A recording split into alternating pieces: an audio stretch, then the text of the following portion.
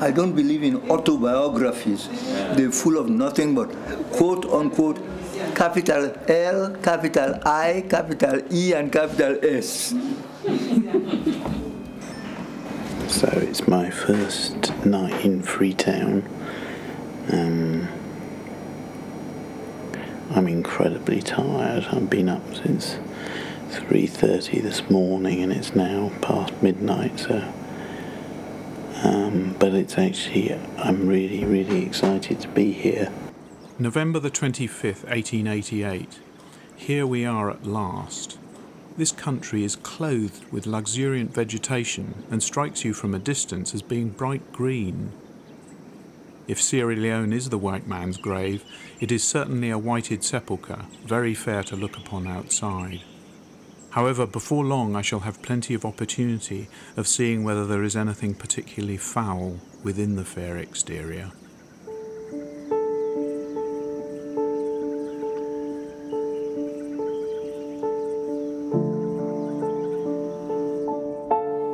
That's what my great-grandfather, A.K. Slessor, wrote on first seeing Sierra Leone. He was a junior army officer in his mid-20s.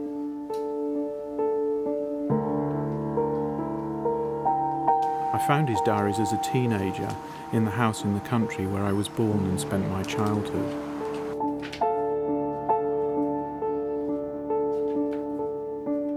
They still had his blotting paper in them, with the ghosts of his handwriting.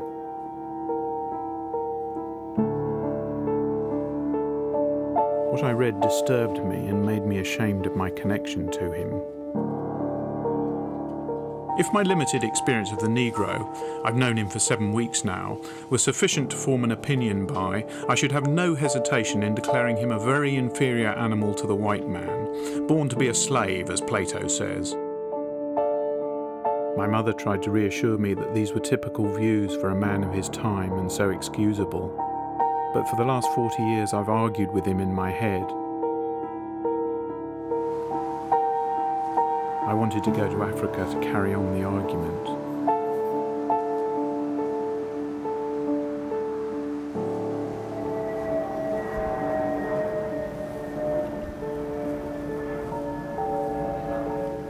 On the plane I was kind of thinking, oh God, I'm going to be on my own for 2 weeks. I don't want to.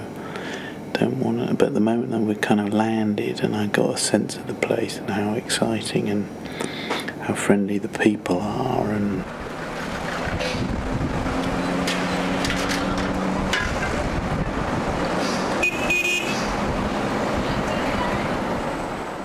we disembarked at 4:30 when it was getting a little cooler.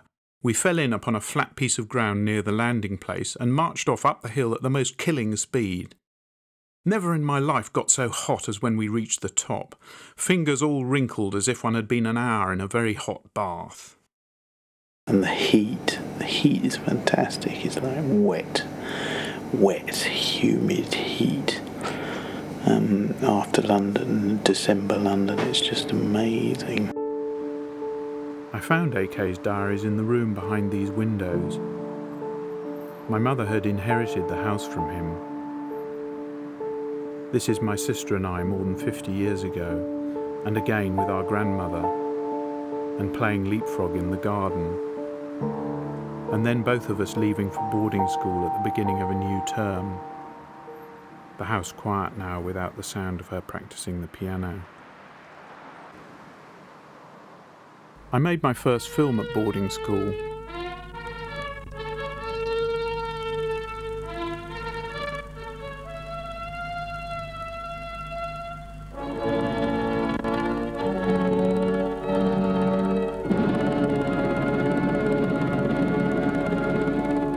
We had to join the Boy Scouts, so the film was a kind of protest against the scouting movement founded by Baden-Powell, who, like AK, was a soldier in Africa in the 1800s.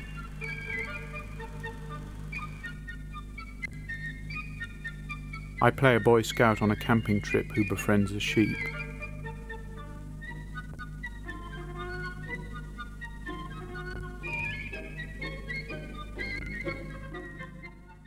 To cut a long story short, I neglect my scouting duties and we go for a walk. While I take a nap by a railway line, the sheep grazes on the tracks and is run down by a train. I haul the corpse back to the camp.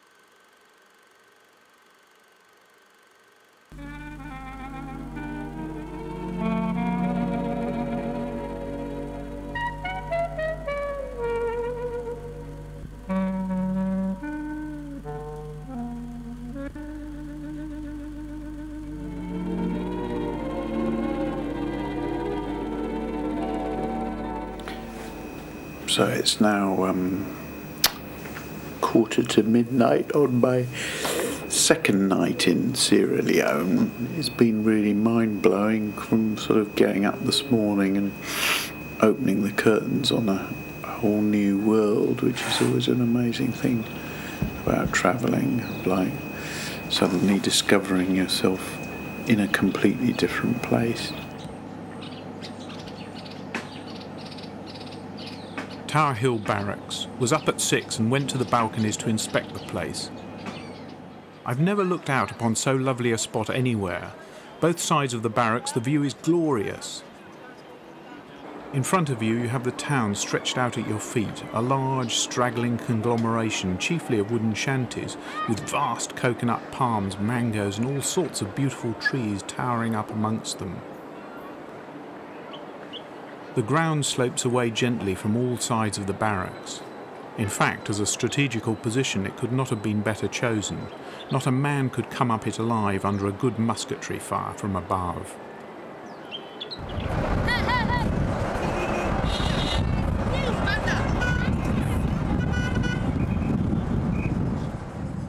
Being driven around today, it's like there was nowhere really which looked not poor, or even the rich areas looked like they had poor people around them.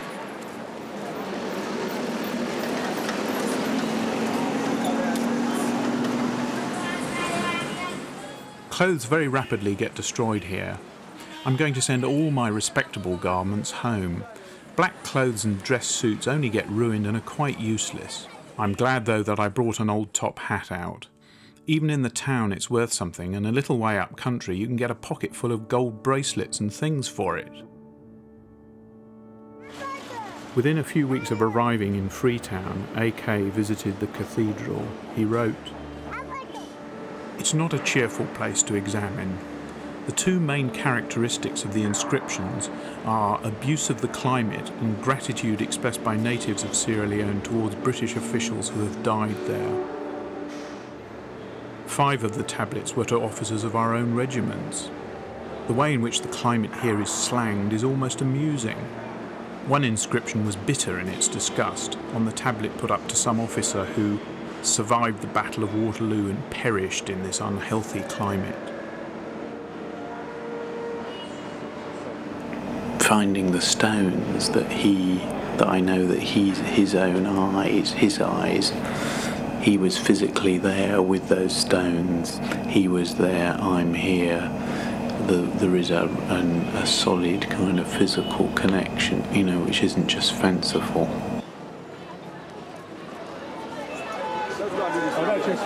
Okay, yeah, let's go. That's fine. I'm going to film it all.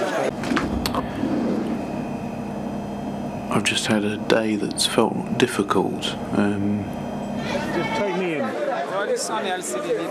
Going back to the photo shop where I had my identity card photos taken, and I had this really amazing, great experience the first time I went there. It was with friendly guys, and they were messing about, and it felt really good. And so I had this idea about going back there and photographing them, photographing me.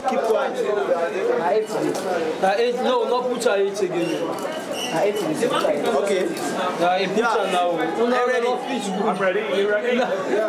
Then going back, it's like a whole different thing, and it felt, couldn't find the same guy again, and found these two guys who were nice, but there was a sort of slight, but I guess because I had the camera then as well, there was a slight feeling of discomfort.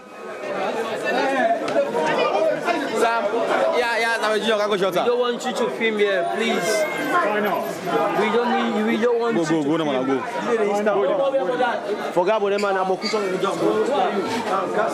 Who are you?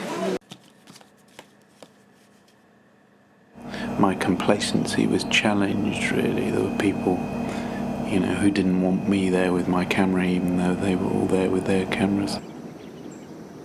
But staying complacent in Africa didn't seem to be a problem for Victorians like my great-grandfather. I started to envy his self-assurance.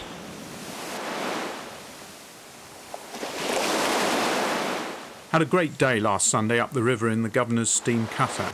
Started at 9:30 to go and look at an island about 15 miles up the river, which, considering where it is, contains perhaps the most wonderful ruins I've ever seen.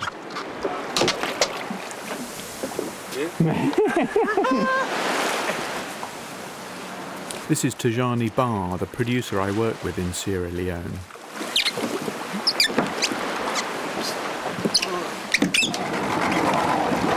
It was his first trip to Bunce Island too.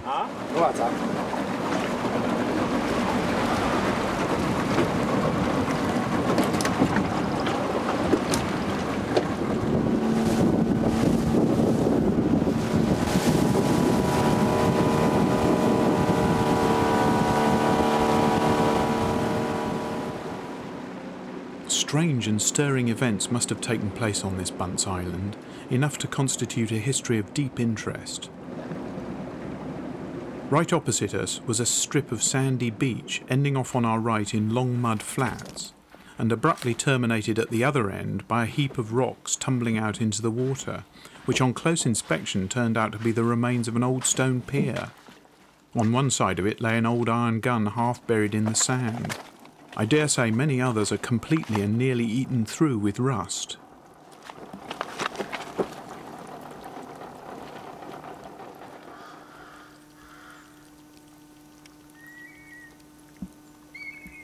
We discovered a narrow overgrown track, and following it up suddenly found ourselves in front of a lofty archway, the gates of which had long disappeared. This led up into a sort of large courtyard surrounded with walls and buildings, whilst on our left, facing the river, was a battery of, I think, 13 large guns protected by a wall of brick nearly 5 feet thick. As I filmed, I noticed that the monogram of England's King George III was on each cannon. The wonderful ruins AK writes about are what's left of a slave trading post run by a series of British companies for 150 years. About 50,000 Africans were transported from here until the abolition of the slave trade in the early 1800s. What strikes you as much as anything else about Bunce Island is the lavish use of brickwork. There must have been shiploads of bricks imported from England. Imagine the expense of it all. Slave dealing must have been a remarkably lucrative business. He was right about that. The bricks were exported from England in the slave ships as ballast, to be replaced by human bodies on their way across the Atlantic, a trade which ended only 80 years or so before AK saw this place.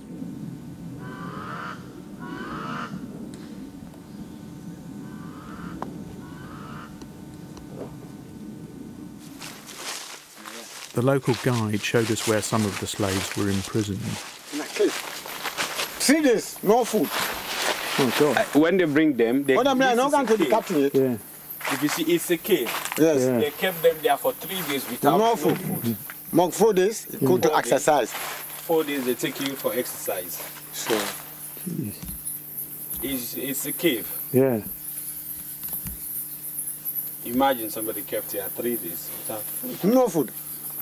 Tajani translated the guide's explanation of how the slavers built new dungeons to reduce the numbers who died before they could get them on board ship. So that's why they decided to build this big one. Keep them alive. To keep them alive, yeah. Because if they find out that when they went there with them, you kept somebody underground for a long time, and before even you reach to your destination, the person is hopeless. So they doesn't make money. That's why they decided to build the other structure there, which is bigger, and they kept them alive. This is where they eat. But AK focused on those who ran the island.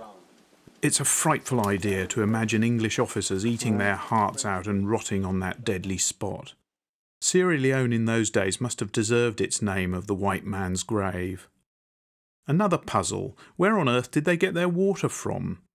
They may have had large open tanks to catch the rainwater, but no visible traces of anything of the sort remained. You can't keep somebody in a place without water. No, that was one of the things my great-grandfather said in his diaries, was he couldn't see any wells, so he must have missed this. Yeah, he missed this, because you hardly notice this one. You go close, you will see that it's a well.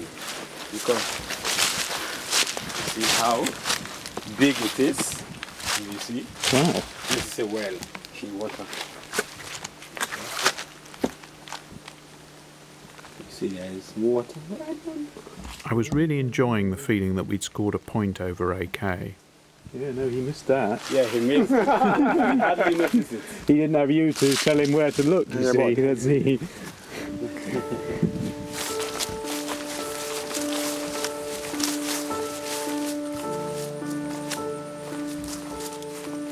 In 1787, whilst this island was still a slave trading post, a plan was hatched by a group of British philanthropists to settle hundreds of London's poor black people and former slaves in Sierra Leone. The story goes that on reaching Africa, they gathered under this cotton tree, now in the centre of Freetown. Just down the street is the National Museum with a picture commemorating the event.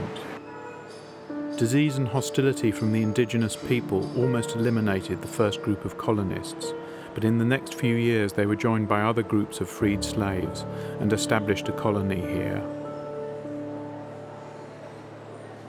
Sierra Leone was the first non-white, non-European, non-British colony, settler colony. We were the only genuine settler colony. Came out as settlers, remained as settlers, and as we have a way of saying when we have our little arguments, born a settler, lived a settler, and I will die a settler, so help me God. Edward Blyden is from a well-known West African family. In front of City Hall, burnt out in the recent war, there's a statue of his grandfather, also called Edward Wilmot Blyden, a prominent political figure who'd started the first newspaper in Sierra Leone 4 years before AK arrived in Freetown. Is your grandfather the one in the middle? That's it, that's the famous Edward Wilmot, by the grace of God, not this one talking to you now. Yes, that's the famous Edward Wilmot. There you'll see a photograph of my grandmother from Liberia, who was Blyden's lifelong, quote-unquote, paramour. Because when the Englishman, the white man, the Englishman begins to find names for everything else that is foreign to him, that's when the word paramour. My grandmother was supposed to be Blyden's paramour, and I used deliberately to needle. And my beloved mother looking at me as I talk. He has this real sense of his own family going back. Really, for as long as I'm tracing my family back to AK Slessor, in fact, so that, and that made me think, made me kind of, as well, it kind of embarrassed by the comments that AK Slessor in his diaries makes about Creole people and that kind of superiority. These niggers crowd to church and even attend communion in considerable numbers, but they live like animals most of the week. The nigger seems utterly lacking in comprehension of the most elementary principles of morality. I don't believe he has the intellect to grasp any idea that does not immediately appeal to his senses.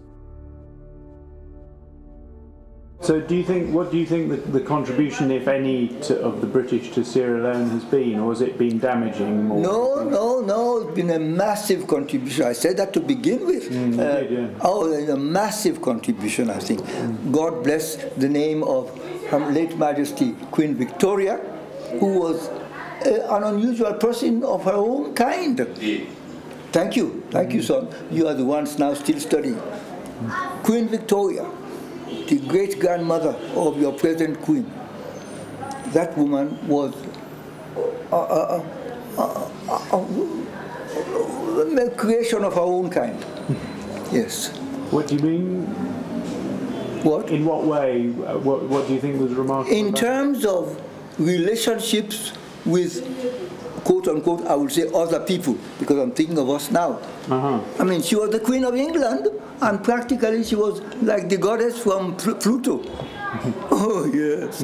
What's my agenda here? There's something weird about it, something like to do with me working out stuff about my own background. In some way, what I'm looking for here in Sierra Leone is for people to say, you know, your class is evil, they are bastards, they're imperialist, racist scum, or, you know, we hate them, and that's in some way reflecting my own hatred of my own class in some way, which I guess is sort of stuff in the end about my mum, or me and my mum, and it feels like, you know, it feels like really kind of, well, it sort of feels like aged 53, I should be kind of moving on from that, really. My relationship with my mother was close but troubled. I was devoted to her as a child, but often felt she was critical and remote, and so I learnt to be silent and withdrawn in response. The house evoked these feelings when I returned for this film.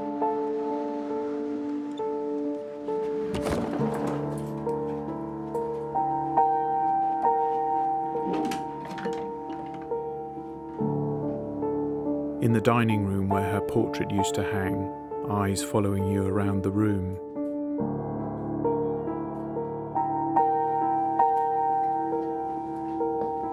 And upstairs, first on the left, where I had my bedroom. As a child, I used to have a recurring lucid dream in which I made myself fly down this staircase.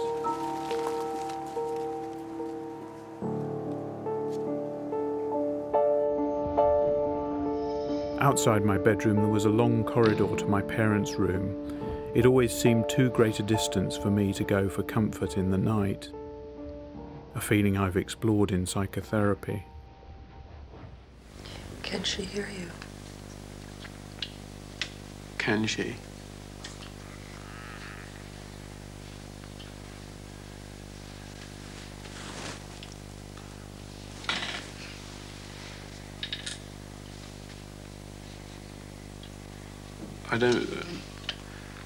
I don't think so, no. Call her.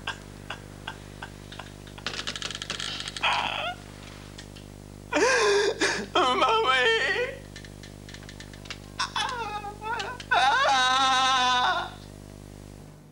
I feel better now, 20 years older, and more understanding of my mother, an anxious young woman who'd lost both her parents when she was still in her teens, and now had babies and a big house to look after.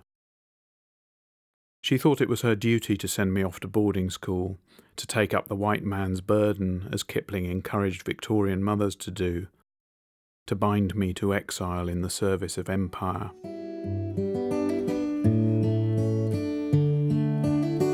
But I like to think of her now as a younger teenager before bitterness entered her life.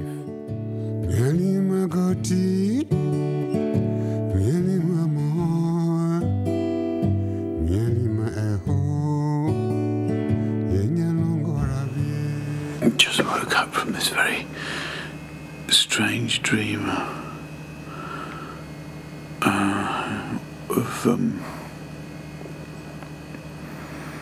I was talking to a guy,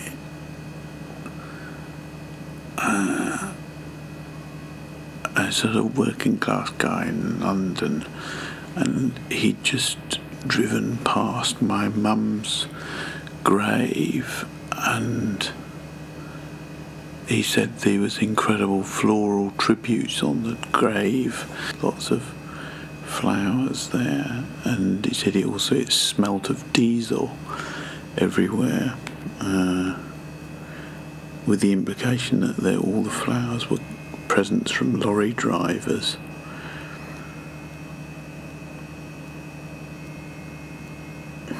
Bloody weird. Sunday morning, January the 4th, Rockell. Had a very successful journey yesterday and did it comfortably and easily in 8.5 hours.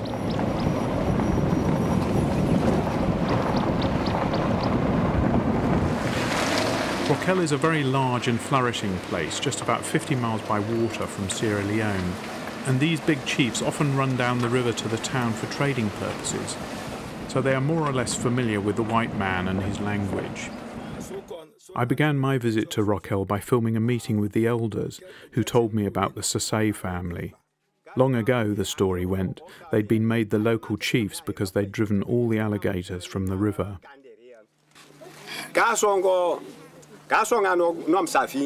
When they completely won the battle, that driving the alligators from this place, they decided now to pay them, give them land. The Sassay family were chiefs in AK's day too. The chief of Rockell, Alimani Sassay, was a very old man and had resigned most of his functions to his son Cobber, who played the host. The elders took me to meet Cobber's brother's great-grandson. Oh, my great-grandfather was here, and here he was born. In Rockell? In Rockell. Here was a very important area. Therefore, your grandfather found fine houses here of the 18th century. I see. But these houses have been destroyed. Only one that we have now, that is the Bamba area. All the houses were of mud with thatched roofs, but very much better built and finished than anything I've seen elsewhere. The walls were straight and square-cornered, and the surface of them as smooth as brick and plaster, and all the timbers and poles of the roofs beautifully even and regular. Cooking and other domestic duties are conducted at the back.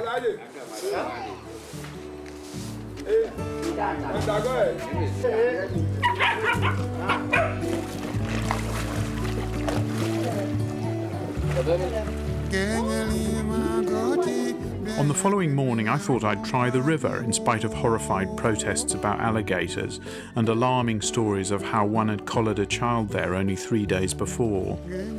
I took the precaution of having a servant with a loaded rifle standing on the bank all the time, did not swim out any distance, and still had a most enjoyable bathe.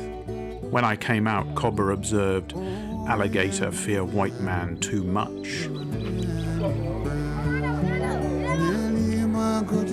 If there is life after death, your grandfather will be very happy to see your tracks treading on the area where he once traveled for so long, over a century ago. So we are happy to receive you and we welcome you wholeheartedly. Thank you very much. Thank you. Mr. Tony, you and your group, the elders, they said they have nothing here. We are just from the war. Sure. But we thank God now we have peace. The entire community, the elders, the entire community, the youth, the women, they are presenting this as a token. Thank you very much. Thank you. Thank you very much. I'm very honoured and very grateful to have received this. Thank you.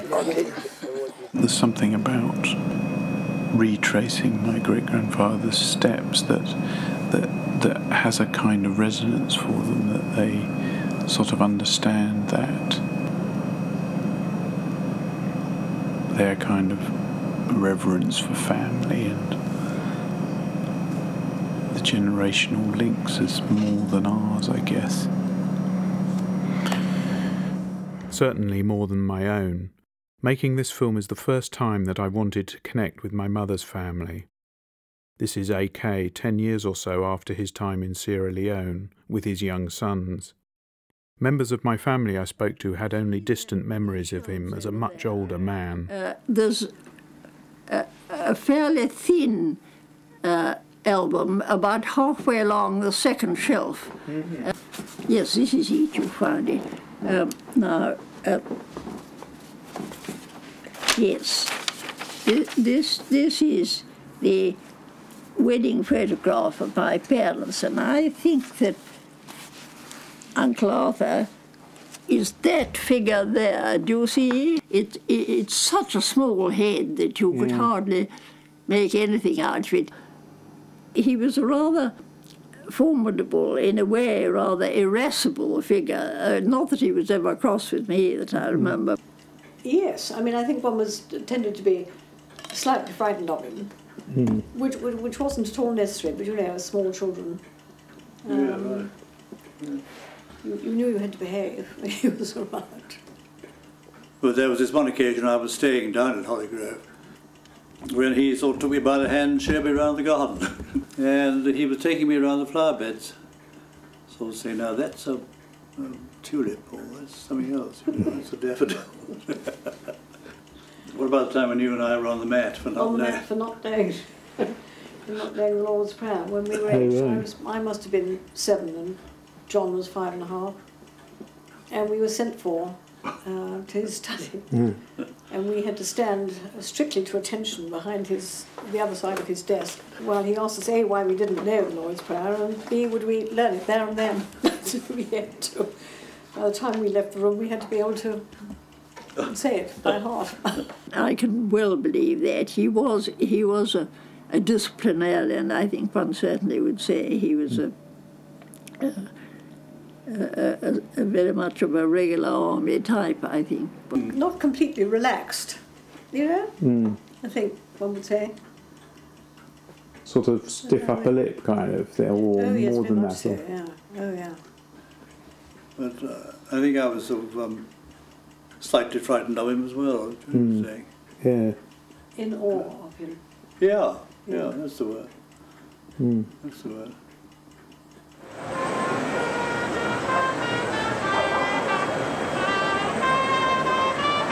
Just after I'd eaten, kind of went outside and heard this brass band, rather ropey old brass band, starting playing carols, which was really bizarre in the kind of hot and humid Sierra Leone night, wafting over the breeze and looking at all the Christmas lights in the garden here at the hotel.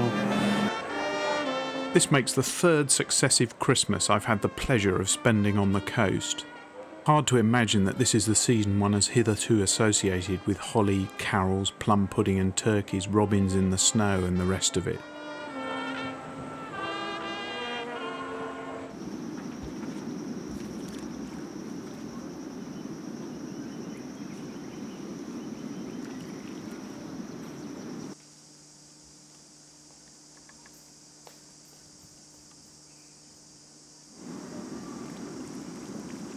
In the bush, 60 miles from a white man, and probably shan't see a white face again till the relief comes up. I embarked last Saturday evening after having dined at mess for the last time before plunging into outer barbarism and bidden farewell to civilization for some few months. Okay, it's the night before I go to Robari, or to the howling wilderness, as AK calls it. You know, like 60 miles from the nearest white man and all that stuff. But yeah, I only know it really through the diaries. I have no picture of it apart from through his eyes. So it feels scary and risky, and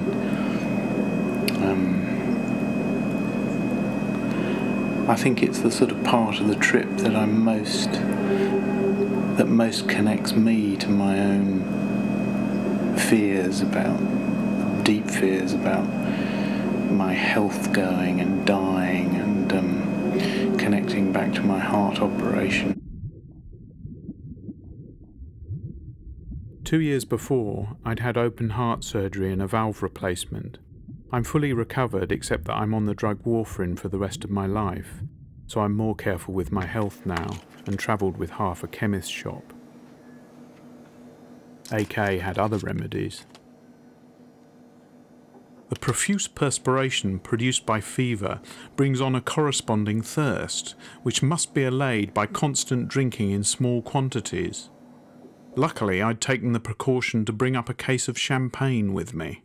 AK had his last bout of serious fever and robari and basically had to be invalided out, and there was like a 2-month gap in the diaries where he didn't enter anything because he was so incapable with fever. So I'm feeling a bit apprehensive, kind of leaving the comfort of the hotel and not knowing where I'm going to be tomorrow night. I'm not sure what's going to happen, not even sure whether we're going to find it.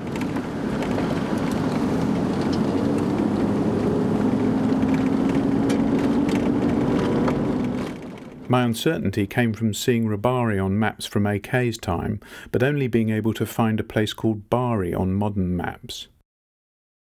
We stopped to ask the way at a village to the south. What is okay. So now I need to try for trace, They told us we could reach Bari by road only from the north. But the other one is it's more accessible that area than here. Because here they will go halfway, then they walk on foot. There they will go right into the village itself.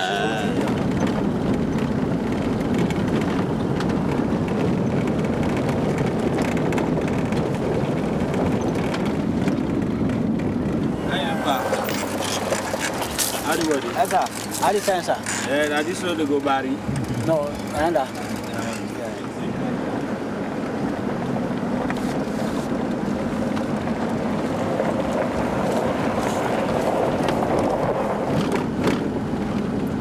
Where's this? Bari. This is Bari.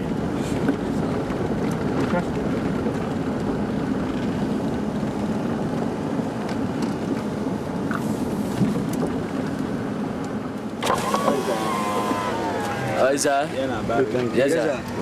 Yeah. That's Bari. This was the last shot I filmed for an hour or so while we negotiated with the chief about filming. Tajani told me that my arrival as a white person in the village had raised their hopes that I would be able to help them overcome the devastation of the recent rebel war. So we said I was a lone individual without aid agency resources, but I agreed to talk to everyone I met afterwards about the village's needs in exchange for being able to film there.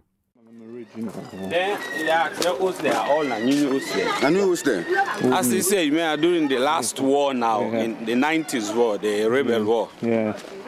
They destroyed everything. They destroyed everything. All this you are seeing everything is new, virtually. Right.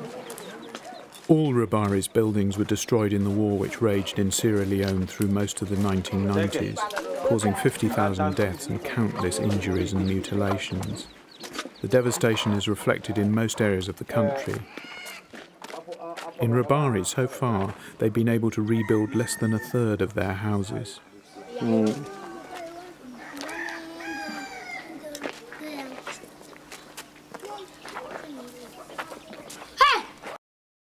A week today since I shaved. Everybody grows a beard up here. Mine so far threatens to be perfectly black, and a more revolting object than my own face in the glass just now I've not seen for a very long time. This isn't AK, it's Lieutenant Lendy, who commanded the post at Rabari a couple of years before him, during the time of the so-called Yoni War. Rabari was the stronghold of the Yonis, a restless, warlike tribe who were the terror of all the country round.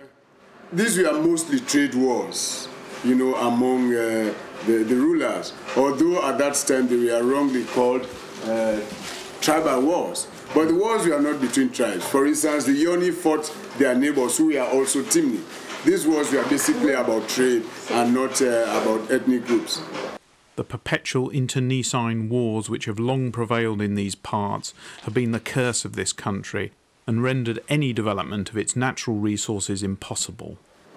Coupled with this was also the period of the scramble for Africa, when Europeans were clamoring to get territories. And these activities, the wars, sort of adversely affected not just the trading interests, but the political interests as well.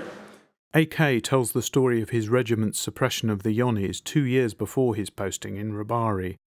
He describes it as an expedition to break down the power of the Yonis and restore peace and security to the land.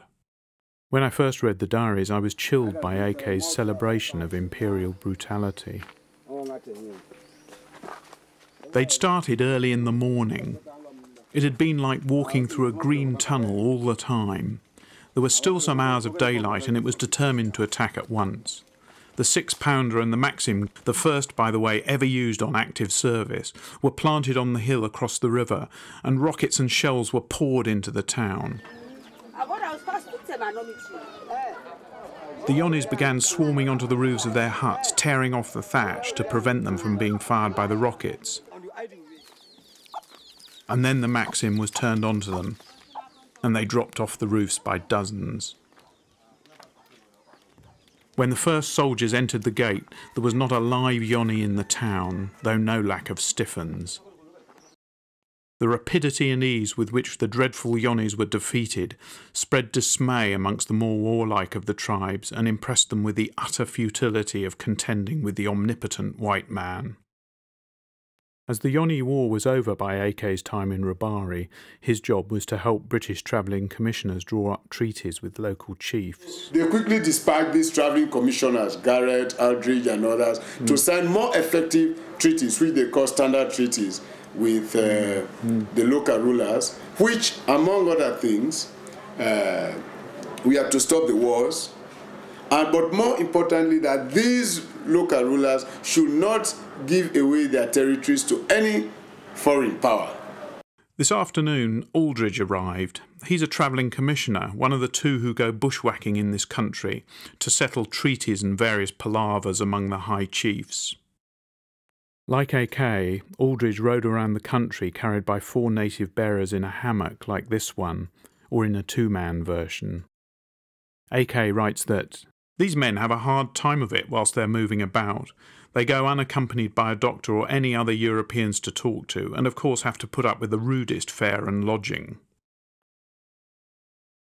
Aldridge was also a keen photographer and recorded traditional ceremonial practices as he travelled. Tomorrow is the day appointed for the great palaver for which Aldridge has come up. Distinguished company are sleeping under my roof tonight. In the spare concho behind is no less a personage than Madame Yoko, the queen of all the Mendi people, who arrived yesterday.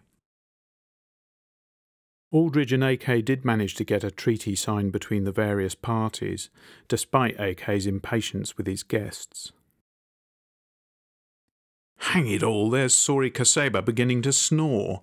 Both he and Mammy Yoko begged me for candles, which they apparently intended to burn all night. But having an aversion to a light when you want to sleep, I had them both put out. Following the signing of treaties, the British strategy was to appoint the strongest warriors as chiefs in order to secure their position, as the current chief of Rabari explains. The other next man, Payamba Fakla. Fakal.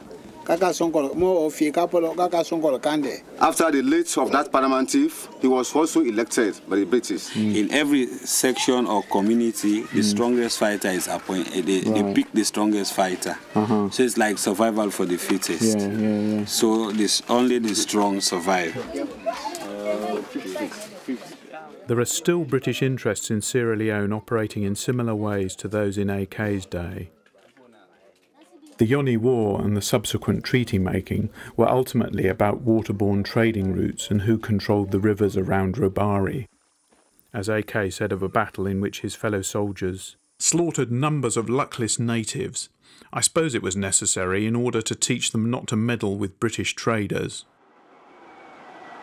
In the last few years, the British government, in line with the World Bank, have been pressurising Sierra Leone to privatise its water supply, opening it up to UK and international companies. This in a country in which only about 30% of people have access to adequate water and sanitation. Nowadays we exert influence with market economics rather than the Maxim gun.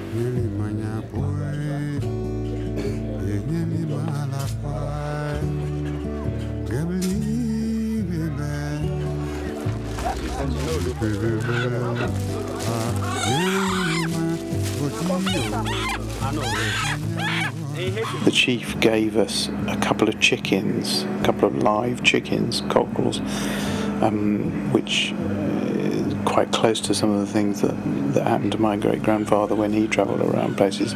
Incredibly hospitable, really, of these people, because, like, considering how little they have, though, you know, but it's part of the tradition of hospitality, so we obviously gave them some money at the end of the whole process, but and went away with these 2 chickens. Okay. One communion official told me they now have no idea. Okay, thank you.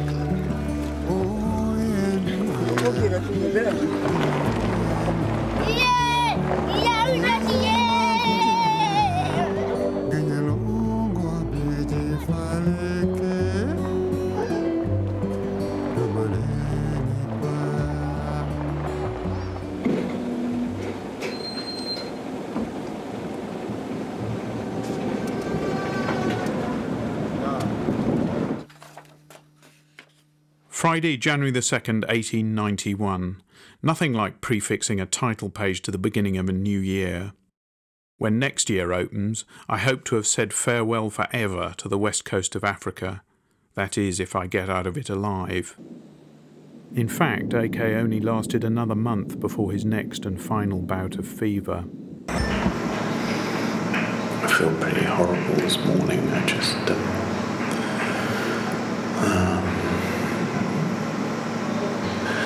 strange dream about for some reason I was looking after a cage of alligators. The cage door was open and I had to kind of run towards the door and close it before this great lumbering alligator kind of ran towards the, sort of lumbered towards the door. But it was just very frightening.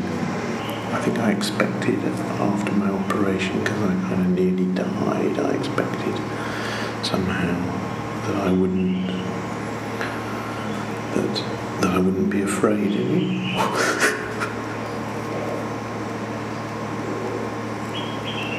But we kind of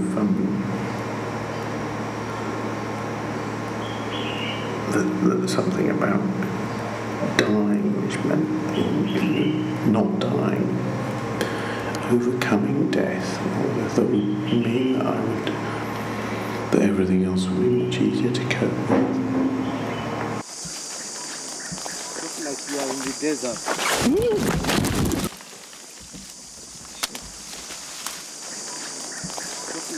It's New Year's Day at about 9 o'clock in the evening, and after the fall that I took on the way to Bobo Beach to film the dancing, I am now completely laid up with a sprained leg, which is really, really painful. I don't think I've ever experienced such muscle pain in my life. John, who took us there to Bobo, knew people there and knew the head man there and talked to the head man and cleared it with him that it was okay for me to film some of the dancing, which was this kind of ceremonial dance they put on every year on New Year's Day to kind of get rid of the old year.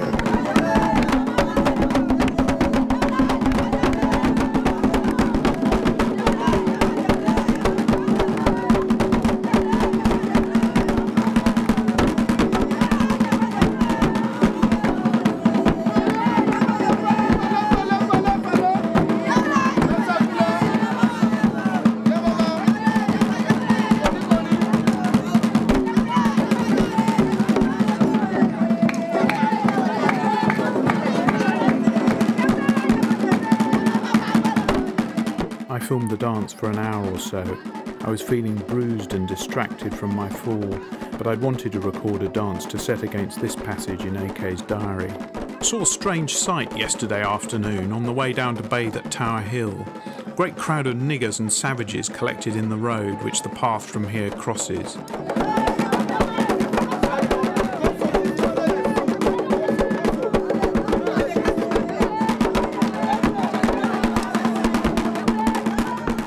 About halfway down, 3 Johnnies sat on one side beating tom-toms, and the other people hummed a weird monotonous chant in time to them, whilst in the middle of the road 3 grotesque figures wrapped from head to foot in exceedingly dirty coloured rags, sometimes capered up and down and executed a rude sort of dance step, and sometimes rolled about in the thick red dust and performed strange antics, occasionally indecent. The dust they kicked up, trailing their dresses in the road and rolling about, was unbearable, added to the horrible row of tom-toms beating, the women clapping, babies squalling with alarm, and everybody shouting their deadly old song.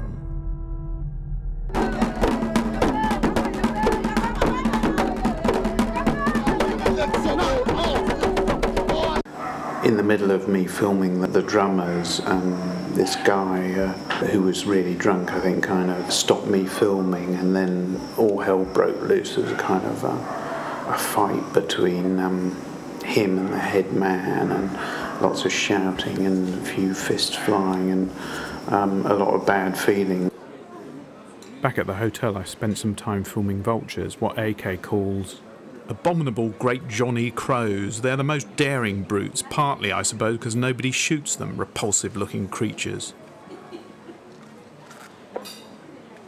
I was feeling more and more pain in my hip where I'd fallen, and when I finished dinner I couldn't get up from the table without help. The doctor I saw the next day thought I'd just got a tiny hairline fracture in my pelvis, gave me some crutches and said the pain would go in a few days. The next afternoon, as I filmed myself practicing on the crutches in my room, the electricity supply in Freetown was worse than usual. It was cut off and put back on half a dozen times. Each time a CD player repeatedly turned itself on in the next door room, blasting out. One day at a time, sweet Jesus.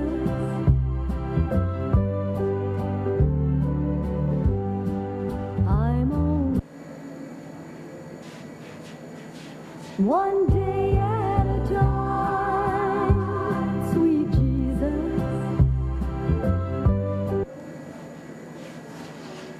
One day at a time, sweet Jesus. The following day the pain was much worse and I fainted on the floor. I was very scared but managed to contact another doctor, Olabisi Cole, who worked out that I'd had a massive internal hemorrhage because of the warfarin I was taking.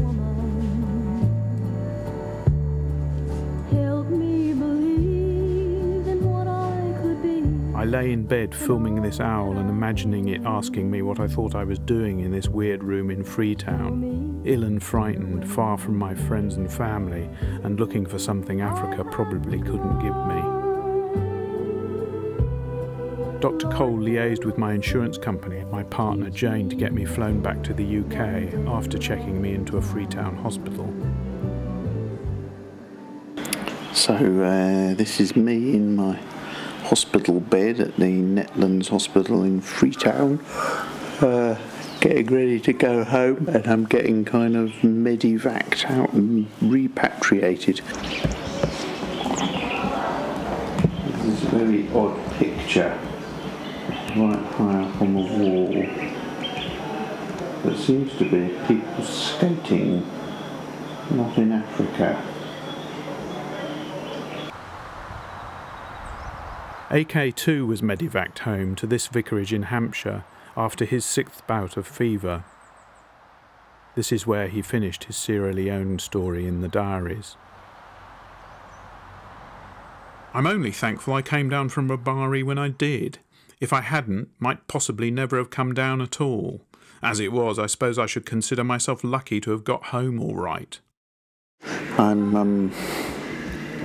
I'm going home tomorrow, which is a big fucking relief.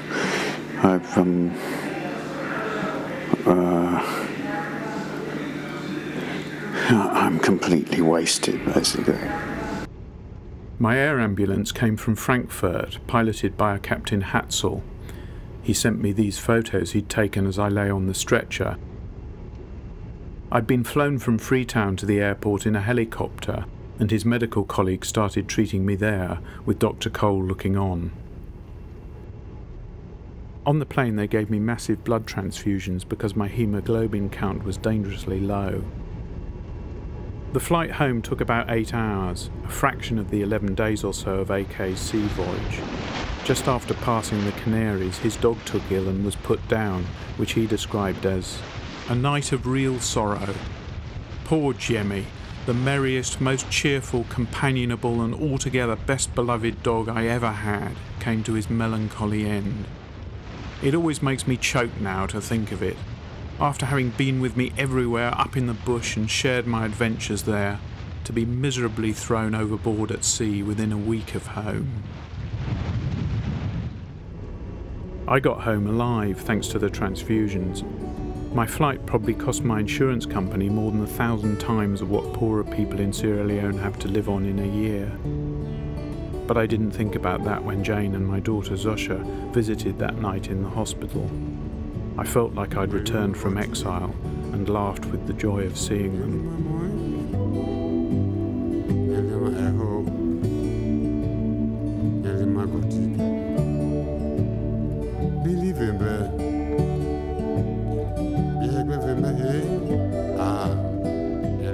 I don't believe in autobiographies from the days of my mother, my grandmother and my mother. They would refer to autobiographies as people wanting to. They have to because nobody knows they exist. That's why you write autobiographies. So, well, let's prove you exist. Absolutely. Absolutely.